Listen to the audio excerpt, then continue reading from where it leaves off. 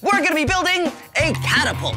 Catapults were used throughout history for all kinds of reasons to throw all kinds of things, but mostly big stone blocks at castle walls in order to knock them down.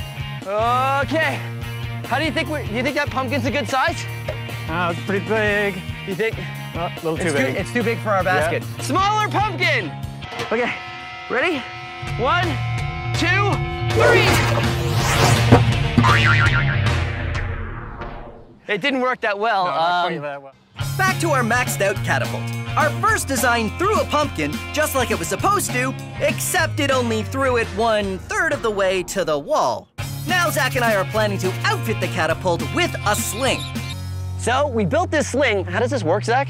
Well, we've got one end tied here. Yeah. And then we put the pumpkin in here. Wait. Okay, pulling arm down. Pulling arm down. Okay, yeah, now what? Now we put the pumpkin in here. Put the pumpkin in there. Yeah. And we loop this over the back of the, over that. As the throwing arm goes up, this will slide off the back of the throwing arm and it will release the pumpkin. All right, you're the expert, I believe you. Let's try it out. 3, 2, 1, go! Whoa! Okay, that works really well. You know what the problem is, though? We still don't have enough oomph. Yeah, it needs more power. All right, here we go. You hold that. I get this. We got our system down now. Okay.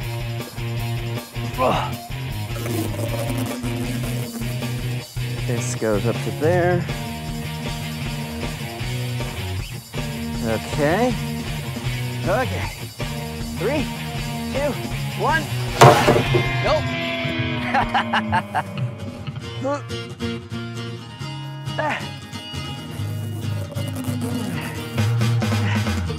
One, 2, 3.